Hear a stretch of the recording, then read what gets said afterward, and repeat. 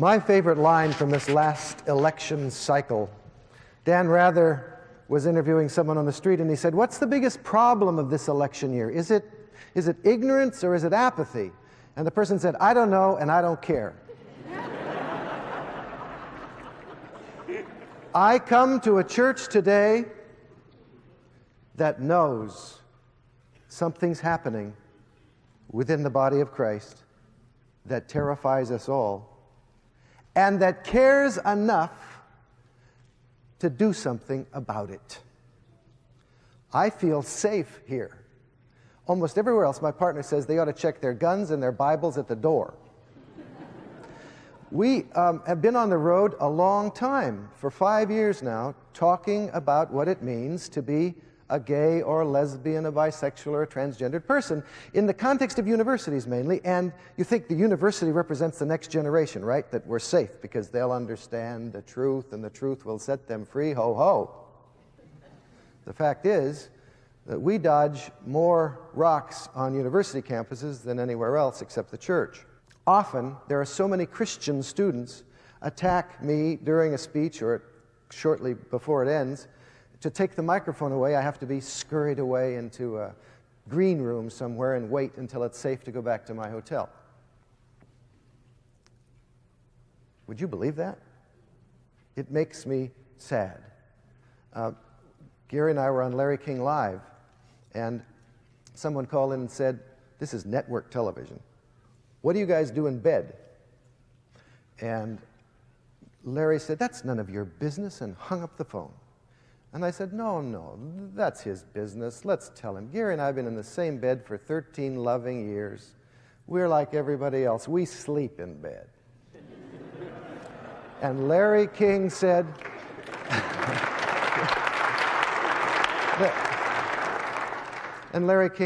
and this is the secret to the whole thing, once they discover you're as boring as we are, it's all over. The fact is, this is a non-issue. The real issue, and your pastor has discovered it and has made it known to you, is that Jesus came to widen the circle, to include all the outcasts of the world. And the current church is narrowing the circle to keep everybody out it doesn't like. And you, as a church, are saying, we will go Jesus' way and swallow hard and widen the circle. And so I say to you, from the depth of our hearts, thank you for being the hands and feet of Jesus at a time we don't feel safe. Leonard Bernstein had just finished conducting a great symphony in Lincoln Center. And the biographer overheard two women in the balcony saying during the intermission, "Have you heard," said one, "Leonard's a homosexual." And the other woman, without missing a beat, said, "Is there anything that man can't do?"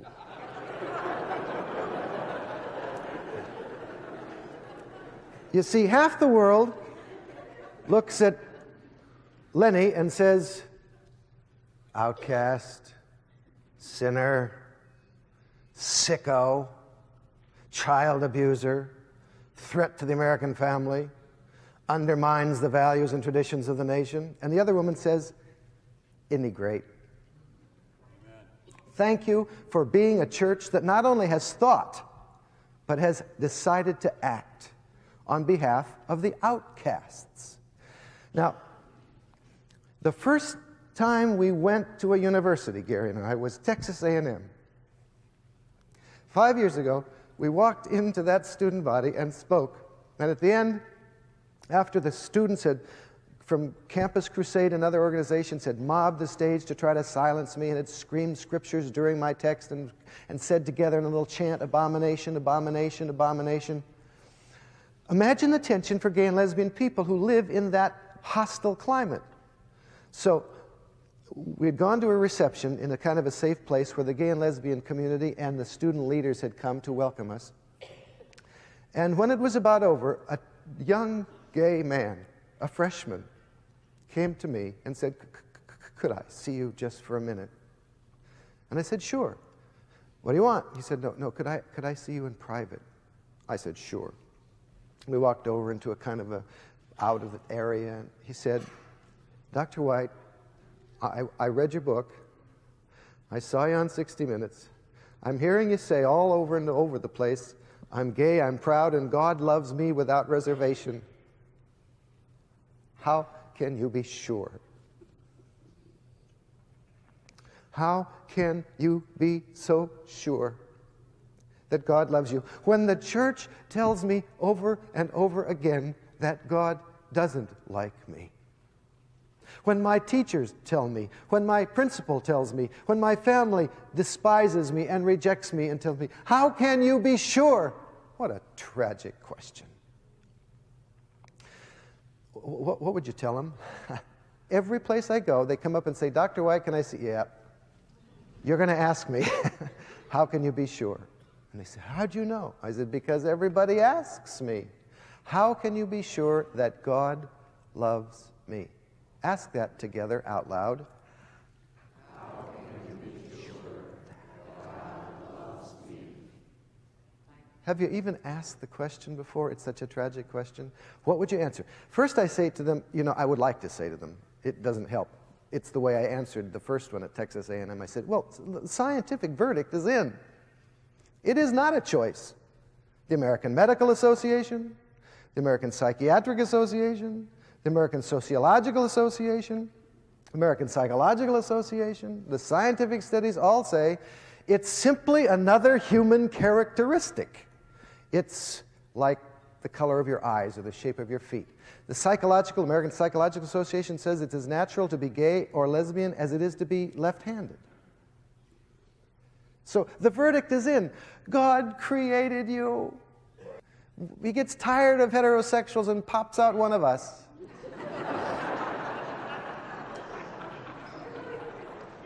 So do I say the verdict is in? Does that help that kid? Scientific studies don't help. So what do I say? The historic studies? What would the world do without gays and lesbians? I sat down in the narthex between services and wrote out a list of people that I'd like to tell them. Sappho, 6 centuries before Christ, writing poetry that Hallmark card uses today, and they don't even know she was a lesbian. Alexander the Great, his love for his general Hephaestion is historic. Look at them.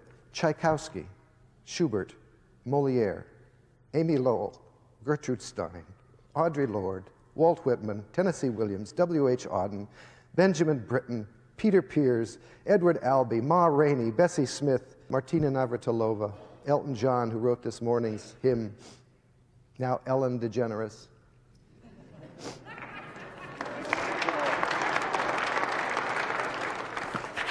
Would you want a world without Ellen? No, it doesn't help to tell the historic stuff either. It just doesn't help. So do I take them through the biblical verses and say, there isn't significant scholarship anymore that says the Bible authors knew anything about homosexual orientation as we know it today? That the passage in Sodom, is that about 250,000 men trying to rape? Is that about homosexuality? Billy Graham doesn't even mention sexuality when he preaches on Sodom. The fact is that's a total misunderstanding of that passage. It's about leaving people strangers at the gate. It's about people being outcasts. It's about people demeaning and shaming other folks. The Bible has been used over the centuries to support the Flat Earth Society. They put Galileo and Copernicus under house arrest because they disagreed with what the Bible says, that the earth was the center of the universe. The Bible has been misused to support slavery, apartheid. The Bible can be misused to say anything. So do I show them that the Scriptures do not even comment on homosexual orientation, that they don't condemn or support the intimate love and feelings we have for each other? They didn't know about sexual orientation. There's not even a Greek word or a Hebrew word that's used in the Scriptures for homosexual. Does that help? No, it doesn't help. You know what helps? You tell them about Jesus and the outcast. Picture it. Texas A&M student, let me tell you about Jesus. You feel like an outcast. When God chose to redeem the world, he decided to do it through an outcast. Because God wanted an outcast to redeem outcasts. So he made Jesus first an illegitimate baby. Right? Born to an unwed teenage mother who couldn't get welfare in my state if she tried. Right? And he was poor and homeless, born in a barn surrounded by bleating animals and the smell of urine and manure. And he was adopted by his father and almost immediately knew what it meant to be an illegal alien without a green card in Egypt. Right? Are you following this? In Egypt, was he white? Was he Dutch?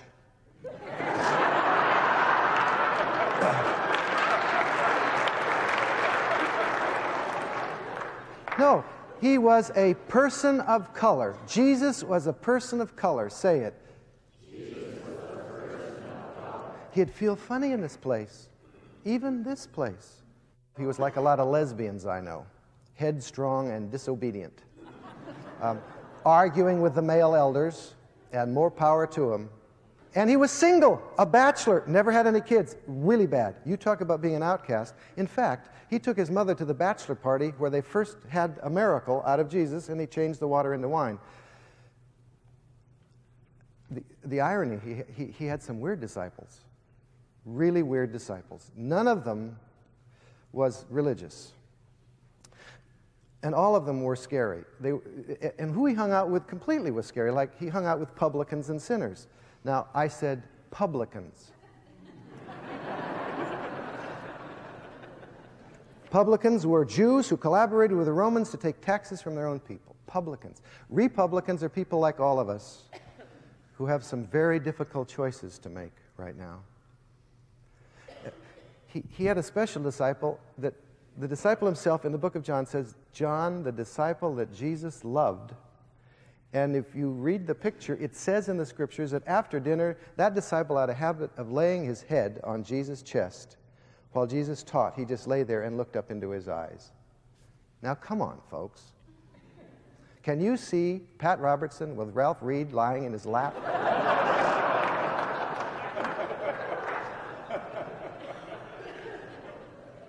And he made the radical right of his day mad every time he spoke. Who did Jesus come down on the most? The religious. They said, you eat food that is impure. And he said, it's not what goes into your mouth, but what comes out of it that defiles one. They said, you don't keep the traditions of the elders. And he said, for the sake of your traditions, you've rendered useless and powerless the Word of God. They said, you don't obey God. And he said, you honor God with your lips, but your hearts are far from God. The church was meant to be a house of prayer for the outcast. And it was turned into a money-making enterprise. And Jesus looked at those who had turned it into a money-making enterprise and said, get out of here, thieves. Welcome into the church the outcast. Texas A&M student, watch Jesus in his life. Listen to Jesus in his actions. Hear Jesus' words. Feel Jesus' arms around you. The second miracle was a leper. Outcast. You know, if I'm come to heal the outcast, why don't I start with the worst? They had to ring a bell and say, unclean, unclean. No one could get near them. No one could touch them. They were filth. So here comes the leper, and Jesus has just started with his little group of disciples, and they're going down the road, and here comes the leper. And the disciples see them and, of course, run for the cactus. And the leper comes, and the leper is saying, don't touch me. And the disciples are saying, don't touch me. And the church saying, if you touch him, you're out. What does Jesus do? He walks right up to the leper and takes him in his arms and says, outcast, God loves you. Be clean. And the leper lifted his hands to heaven and said, I get it. What was more important, being healthy or being touched? I think it was when he felt the arms of another human being around him for the first time in a long time, Jesus did something to that outcast will never feel the same again. What was the second miracle? You know, the worst kind of outcast in those days was to be a woman. That woman, outcast, also had a flow of blood, which made her double outcast. anything she touched, including a pot or a pan, had to be taken to the temple to be cleansed. Okay? She wants to be healed, but she can't get near the patriarchy, the sexist males who run the church. So she says, I'll sneak through the crowd and just touch his garment. And she does. And at that moment, Jesus whirls around and says, who touched me? How would you feel if you were that woman? Ah! I'm dead. And instead, what does she find? Jesus says, come here. And he puts his arm around her and he says, men, listen. I haven't found faith like this in all of Israel. And he says to her, be well. Can you feel, Texas A&M student, the hands of Jesus on your face saying it's okay? You're not an outcast anymore. Can you feel that, gay and lesbian people? Jesus saying, I'm God, and I'm here to tell you they're all wrong. The Samaritan woman, 5 divorces. Outcast. She's the only person in the history of New Testament literature to whom Jesus said, I am Messiah. He trusted the secret of his lifetime with that outcast Samaritan, wrong nation, outcast divorce, 5 husbands, outcast woman, outcast, living with another man with whom she wasn't married, adulterer, outcast. He sat on a well and talked to her, and his disciple said, what? What in the world are you doing with that woman? And he said, we're having a theological discussion. Join in and get a clue or go away. All through his life, Jesus reached out to the outcast. My favorite story of all. I read a little into it, but forgive me. You'll have to decide when you read the Greek whether it's true or not, okay? That's the rules here, right? A young centurion from Rome is an outcast in Israel because he's the occupying force, right? If you read the literature of Rome, you know that a lot of these centurions were gay men. And they often carried their partners with them in the retinue. Often. It's very common. Now, picture this. The centurion has a servant home sick on his bed. He wants Jesus. He's heard that Israel has a healer, and he wants Jesus to heal this servant. But he can't get near Jesus because that's not the rules, and so he shouts out across the crowd, excuse me, I have a servant. Now read the Greek. The word for servant in Greek is invariably doulos. In this text, it's pais. It means my special friend. It can mean my beloved. Is at home on our bed. Read it. And tell me how you feel about that moment. Jesus said, good. Now that Texas A&M student can really see how I feel. So he says, yes, I'd love to come to your home, centurion, and I'd love to heal your servant. And the centurion says, thinking about all the pictures he'd have to turn around,